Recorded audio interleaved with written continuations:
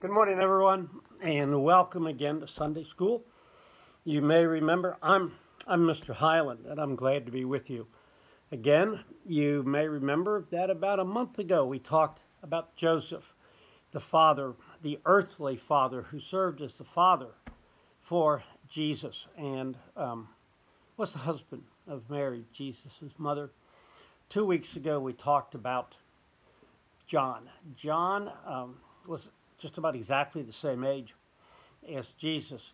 He told people that they needed to change how they lived, that they needed to change how they thought, and that Jesus, somebody more important than he, was there to help them learn how to think like God.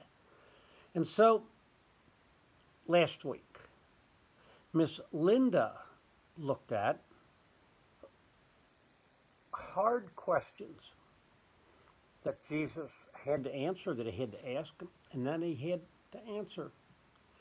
Today, we are going to look at something else that may seem hard for us to do and for those disciples of Jesus that they had to do.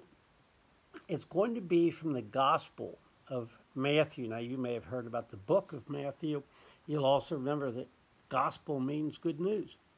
And so when we talk about the book of Matthew, I like to think about the gospel according to Matthew. That is the good news that Matthew brought not only to those people back then, but to people today, the good news about Jesus. We're going to look at chapter 10 in that gospel, the writing of good news in that Matthew book. And at the start of chapter 10, in about verse 2 or 3, you'll find listed the names of the 12 disciples of Jesus as Matthew knew them to be. So if you ever want to find who the disciples, the 12 disciples were, go to Matthew chapter 10. You'll find it other places with the names perhaps just a little bit different. We know about those names because Jesus had called his disciples together, all 12 of them, to tell them about something he wanted to do. He told them that they, those 12 disciples, ordinary people, like you, mom, dad, grandma, grandpa, aunts and uncles, maybe Mr. Hyland, he wanted them to go out and show to the world, to the people around them, what Jesus had been showing the disciples that he could do.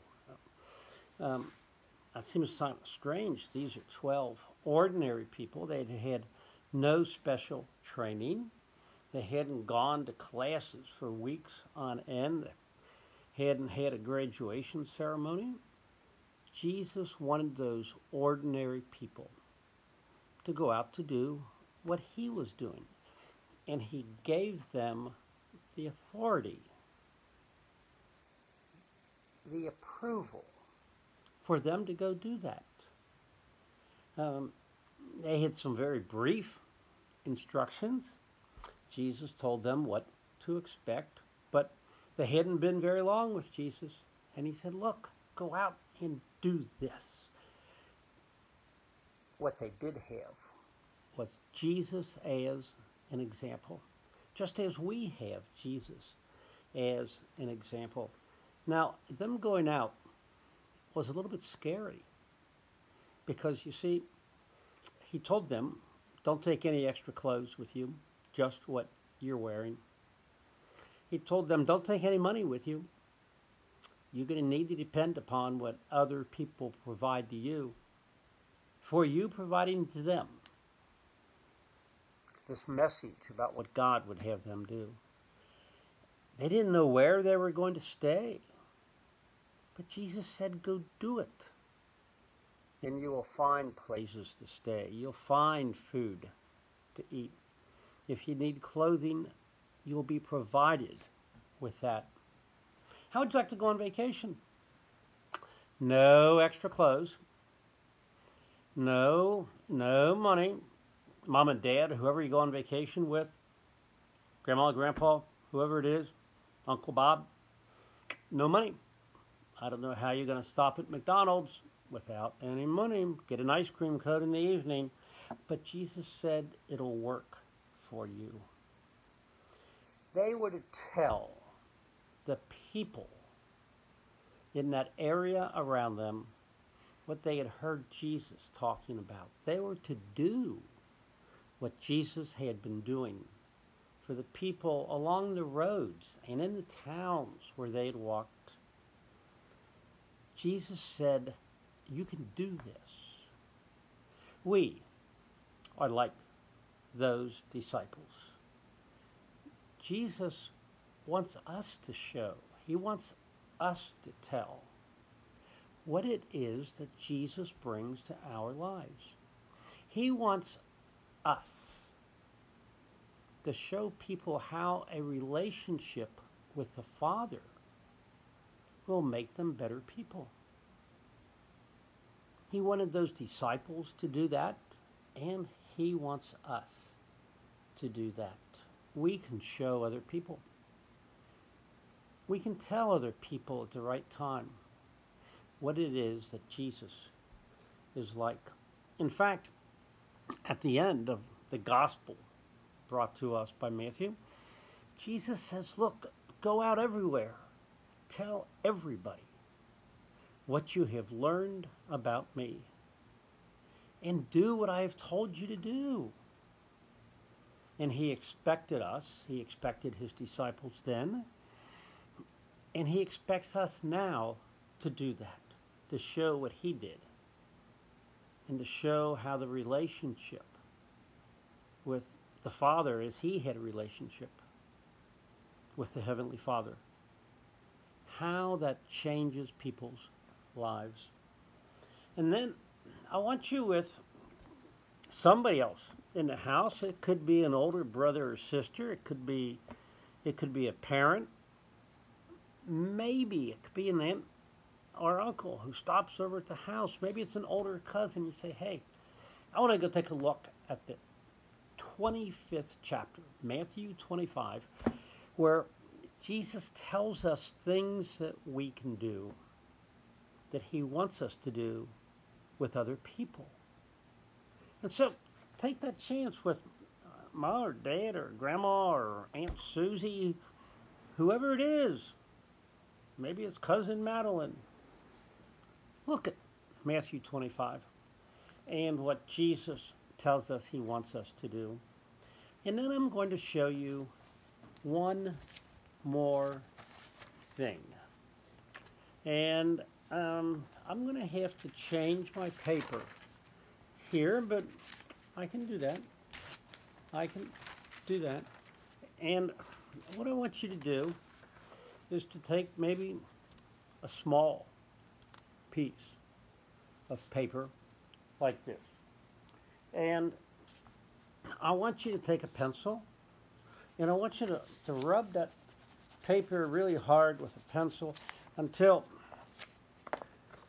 that paper looks like this, rubbed with your pencil. And then I want you to draw something on the clean side of that paper. It can be anything you want it to be. You may remember a month or so ago, I asked you to draw a symbol, a picture of something that you like to do or that you'd like to be. You could do that now. If you like music, for instance, you could draw musical notes or whatever it is that you like to do, that you want to be, and it'll look like this. This is Sunday school, so I drew a cross. And then you're going to have that on a piece of plain paper after you draw this. Pretty bright, isn't it, huh? And then I drew it, you see, on this piece of paper, and it's not nearly as bright. It's not nearly as clear as when I drew it on here. And so when we look at, maybe I want to be like Uncle Jack. Well, good to be like Uncle Jack. But you see, if you want to be like Uncle Jack because Uncle Jack is like Jesus, you need to look at the original. You need to look at Jesus. And so think about what Jesus would do. Now, I want you to love Uncle Jack. I'm sure that'd be great. But when you do this, and if you see me sometime, tell me what you drew on here. Remember, we want to be like Jesus. We want to do as he told us to do. We want to show other people what he told us that we can do and that he wants us to do. And so I also want you to talk with whatever adult is with you today. I want you to talk about how it is that God can be in your life. How can God be in your life? And after you get done talking about it, I want you to look at that adult, and the adult to look at you. And maybe it's going to be the whole family. And I want you to say to each other, amen. Because amen means we want this to be so. And that's what it is. Those things you've talked about, that we want that to be so. Thanks. Enjoy your Sunday, and somebody will see you next Sunday. Bye for now.